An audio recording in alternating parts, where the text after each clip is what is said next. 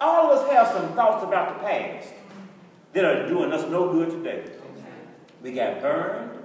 We got hurt. We got betrayed. And so to keep focusing on that today, something happened already and Jesus' blood has already taken care of it.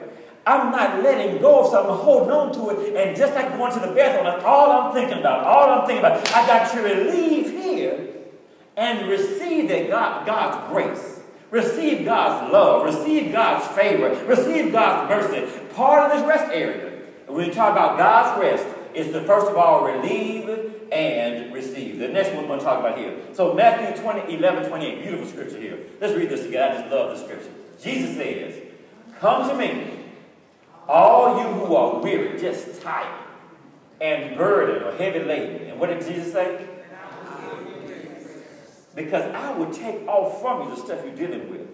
But you don't have to keep being concerned about this. I just want you to let it go and then pick up. Let this go, the bad, and pick up the good. Stop holding on to the bad. Yeah, bad memories, bad hurt, bad habits. Let the bad go. And God said, your hand is closed with the bad. I can't put good in it. Just let it go, because I got some good for you. I got some things we can start off. I have some things already for you. I'm about to take you to a new level, but you can't go to the next level. Always hold on to the past. But when let the past go, I can promote you. I can raise you up. I can take you higher. But you got to let that old stuff go. It happened. It's over. It was painful. It's on Facebook. Everybody knows about it. But it's still over. Let it go.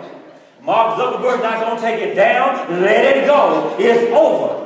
Because if I keep on looking back, you drive down the road, keep looking back, see what happens. The road right here, you keep on looking back. I'm not talking about the rearview mirror. You keep on looking back, eventually you're going to crash. I'm not going to be able to get where I'm supposed to go always looking back. Jesus says, no man put his head to the plow and looking back is fit for the kingdom. What is he not saying? He's not saying that word. He's saying you can't go forward and embrace what I have for you in the future if you keep on holding on to the past. And this whole thing about rest, we'll see in just a moment, was about the Hebrew children focusing too much on the past. So rest. So here's our acronym for rest. And now then we're going to really unpack this even further. Read this with me, please. It is what? Releasing every stressful trial. To rest. Has nothing to do with taking a nap. It's about saying I'm going to rest. So when God rested on the seventh day, in the book of Genesis, it was not because he was tired. He rested because his work was complete. And so what we're saying is I'm going to now accept the work that Jesus already completed. I'm not going to keep trying to work for something Jesus already did. Come on, somebody. I'm not going to keep trying to work for something Jesus already did. Not going to keep trying to do something that Jesus already done. I just got to accept what's already been done. Now, so then we talked about this idea of stress before. And so this stressful trial, everybody in here at some point has been to this point where it's at this point, just turn around and walk away, nobody gets hurt. The idea is so stress, we said. This personal strain, anxiety, tension. And we talked about this very briefly before, stretched or stressed. You remember that? We talked about the difference is the end result or the outcome. And we said at this point that God never called us to be stressed, but he does want us to be stretched. The outcome. What's the outcome? What's the outcome? Well, here's the outcome right here. So when I'm stressed, the outcome, I think, at the end of this journey is I'm going to break. I can't take it, I'm going to break. But the outcome of being stretched is I know God's going to build me up. That this occurred because God's taking me higher. This occurred because I'm now better. This occurred so the idea of being stressed is that I don't think I'm going to make it. I'm going to give up and break. The idea of being stretched, I'm being built up to receive what God has for me. I love what it says over in Jude. Jude, in the book of Jude, it says, build yourself up in your most holy faith, praying in tongues. Build yourself up. There's some building going on. So read this from last week, please. When God stretches you beyond your comfort zone, he's preparing you for greater. Anybody ready for greater? I see anybody ready for greater up in here? Well, prepare to be stretched, not stressed. Read this one. You can't what now? You cannot grow without being stretched. So the idea is, so now entering God's rest. Now, so the spiritual principle number 4 is where I want to spend a large part of our time, and I'm going to give you 1 R and E from today after this. So this idea, so let me just kind of frame this for us. So how do, now that we understand about spiritual rest, relieve and receive, then, I bet every time you go to a rest stop, you're going to be thinking about it now. So the idea is, how do we experience spiritual rest continues? That's the deal. How do we stay? We talk about entering into the rest, but you just don't want to enter in and then not enjoy the benefit of being there. It doesn't do any good to go into Cheesecake Factory after service today when 3,000 folk are in the line, get into the door, and then still leave there hungry. You want to get in there and enjoy what's going on. Last time we went to Cheesecake Factory, my wife and I were going to have a wonderful time, and then her dad came. And it was still nice, but the idea was we wanted to ensure that we had, it was kind of fun bonding. But the idea was when you get in, you want to enjoy what happened when you get in. You know what I'm saying? You don't want to be outside in the heat, go in for a second, and afterwards go right back out. So how do we enter and stay in? Because we said in order to enter God's rest, then that way we can enjoy the rest of our lives. What do we need to do then? So we're going to really take a look and unpack. This is the bulk of what we're saying today. And if you would just write down the word rest, maybe on the back, because we're going to be referencing that for the entire month here, rest, on the very back here. And each one of these, and we are looking at releasing every stressful trial, certainly. But I want to take a look at what we learned from the lives of the Hebrew children after they got out of Egyptian captivity. Because see, let me just say it this way to you. Over in, right here in, everything from Hebrews, well, beginning at verse 7 in chapter 3, and all of Hebrews 4, it comes from these verses right here, from Exodus 13, 14, and 15, and also from Numbers 13. So we start talking about, so in other words, in order to understand the content, I have to understand what? Context. The context that the writer of Hebrews is talking about regarding God's rest has to do with the Hebrew children when they were getting out of Egyptian captivity. All of this about that. So beginning from Hebrews chapter 3, verses 7 to the end, and all of chapter 4, it's all referencing what happened when the Hebrew children were leaving Egyptian captivity. That's the context, okay? So now that we understand the context, let's go back and take a look. So the point was, how do we experience rest continually? We're just going to follow their lives and see what they didn't do so we can make sure we do what they didn't do to experience rest. Here's your first one. Read this with me, please. The R. Remember what God has already done. If you want to enter and stay in God's rest, we must remember what God has already done. It's so many. What did the Hebrew children do? They got to the Red Sea. Now it was a parallel situation now. Red Sea is right here. Mountains right here. Pharaoh's army behind them. But they forgot that God had already brought them out of captivity.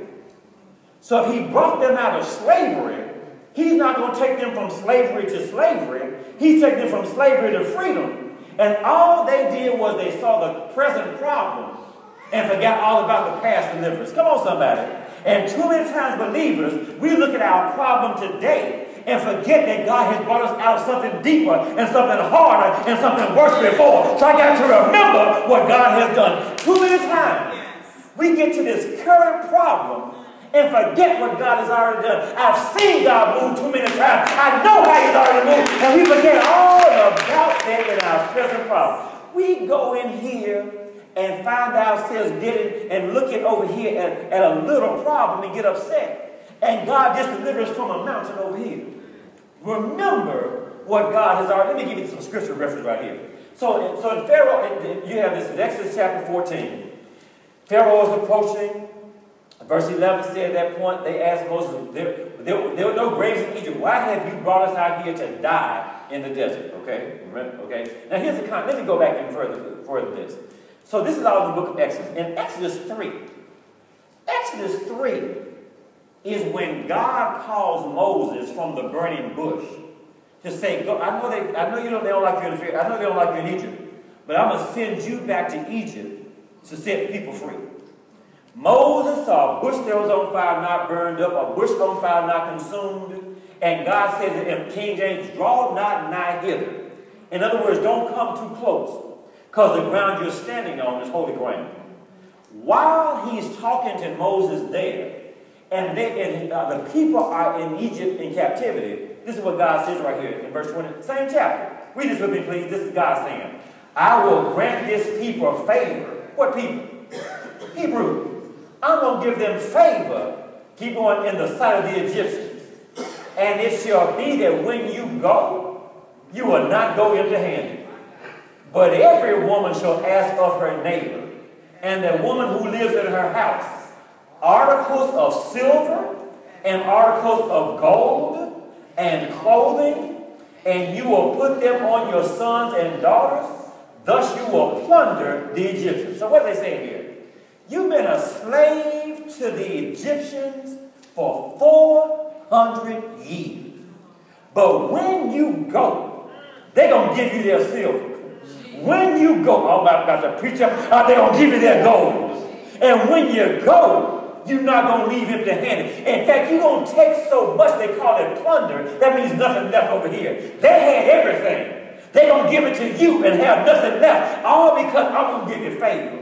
They are still in captivity when God is talking to Moses. And at that point, God is telling them that I am going to put favor on your life, that on a bad job, you still get promoted.